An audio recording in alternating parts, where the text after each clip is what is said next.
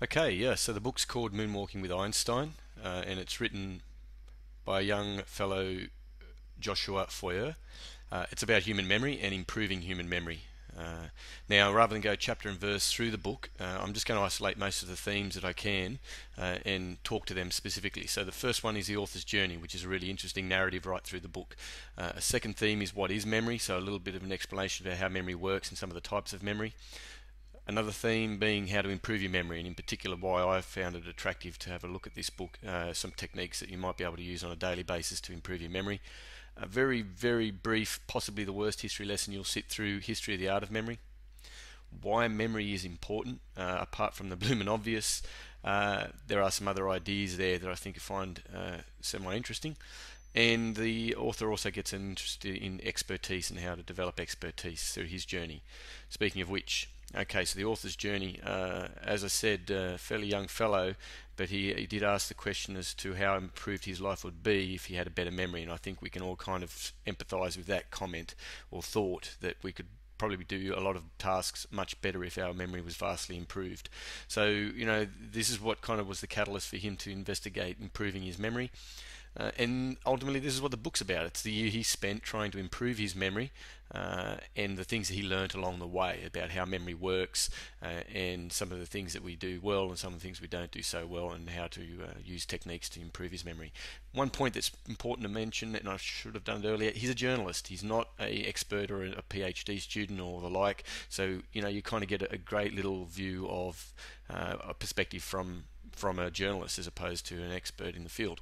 Now, spoiler alert, if you use movie parlance, he ultimately learned that you can improve your memory and you can become an expert in nearly any field if you apply certain principles. So these are the things that he's kind of learned throughout that journey, plus some other things, and we'll touch over those. But that's where he was going with this.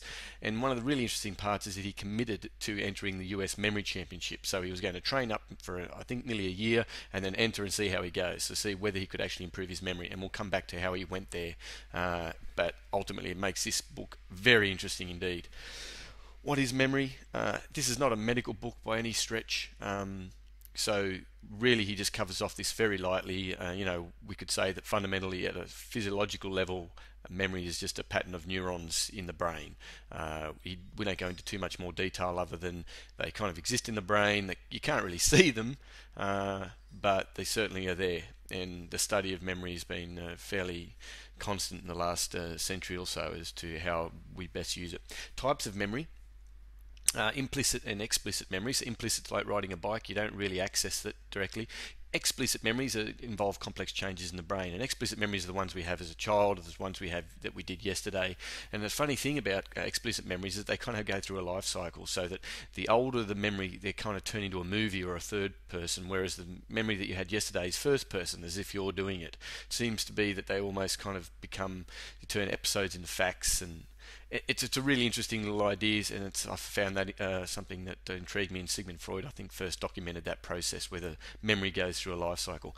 Implicit memories are off limits to the conscious brain.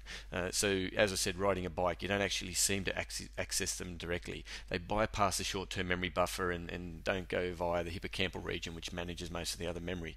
So they're really interesting because you can't really tap into them. But the point in the book is made that the majority of your personality seems to be formed by implicit memories. I don't know how they came about with that. I think it's a statement that probably hangs there a little, but nonetheless, the implicit memories are ones you can't really tap into so much. Another comment being that dreams seem to take a role in memory. It seems to be that when you have dreams, they might be crystallizing those into memories, if you will, at night or when you're dreaming. Retrieval is also an interesting concept because the brain, although it's a huge super functioning organ, its non-linear associative nature means that you can't orderly search your brain. You can't make it possible to go through and say, okay, I'm going to orderly consciously search for that memory. It seems to just kind of hop around. So when you get one idea, you kind of have to find another idea, which seems fairly inefficient, but nonetheless, that's how the retrieval of the brain works for memories. Another comment made when they were looking at memory champions is to say, well, are they using different parts of the brain, and is their memory being used? How are they coming about? getting performing those memory feats of theirs.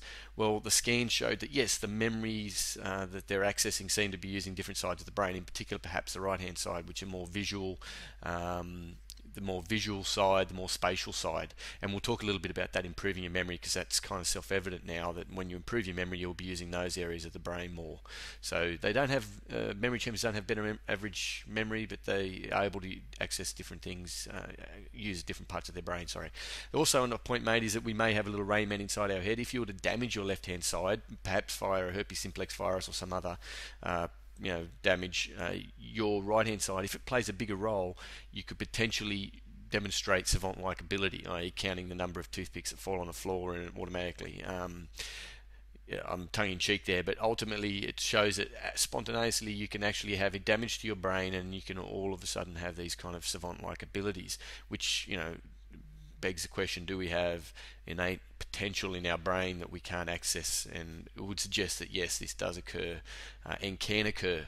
And I think that ultimately we start to question whether we can tap into that on a regular basis, as opposed to just having to wait for someone to smash in the left-hand side of the brain. Okay, as I alluded to, this is going to be a very short memory history lesson. Ultimately, memory was the root of all culture. You can imagine there was no really externalized memories. The father of the art of memory is recognised, this guy Simonides. It happened in BC sometime. He was at a banquet hall, it collapsed, the ceiling collapsed, they all kind of scurried out, and this father of the art of memory, if you will, kind of reconstituted or reenacted in his mind where people were sitting in the banquet, and was able to determine who was in the banquet hall and who wasn't, and was able to expedite the rescue effort and determine who's missing and who's not. So this is the first kind of documentation, I would suggest, of using a technique to help with memory. This technique plus others were kind of codified in I think 82 BC in a scripture called, I guess it's Latin, ad hoc. It's not Arabic, so I just threw that in there for effect. But there's a scripture there, and this kind of documented major memory techniques, which we're going to talk about in a minute. And memory champions are still using these techniques now. So we move from no really externalized memories into the era of books and indexes and externalized memory, so outside of the brain. And there's a question about whether this is the end of remembering. If I can jump around a little bit, Socrates, the fat guy with sandals that seems to kick around in all the town squares with big eyebrows. Big eyebrows. Yeah, he was a little concerned about it all.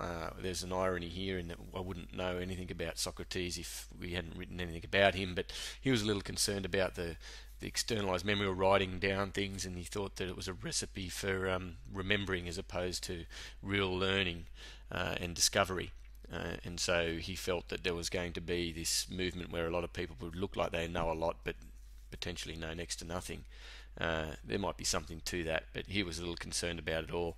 And I think that ultimately in the contemporary side of things, if I can move over, the current thinking is we might have lost our way a little because of reliance on externalized memory, books, hard drives, all those type of things. And so I wouldn't say there's a resurgence, but there's a growing awareness of it in the modern day as to the role that memory plays in the human condition. One of the fellows that kind of takes a leading role is this British educator by the name of Tony Busan. Let me draw him here. There's a top hat, cane and fog watch, and monocle. Yeah, so this fellow has written over 200 titles on improving your memory. I think he even painted the mind maps. I think his driver made some kind of comment that the 200 titles on memory are all like the same mill, but there's just different gravy here. So he's making a lot of money of it out of the industry. But there's a growing awareness and obviously a growing need for his kind of books, and he's made the mention that he's really concerned about Western education being corrupted by the rote learning principles rather than using techniques. And so he's really advancing the idea that we must teach our kids first how to learn, then teach them what to learn. So we're missing that first part and going straight to teaching them what to learn. He's concerned about that, and just generally a little concerned about the fact that society is not spending as much time and effort in trying to learn things, and that we're furnishing our houses more than we're furnishing our brains. So this general movement towards trying to use techniques and other things to better ourselves. Okay, so that's the end of part 1. Part 2 awaits.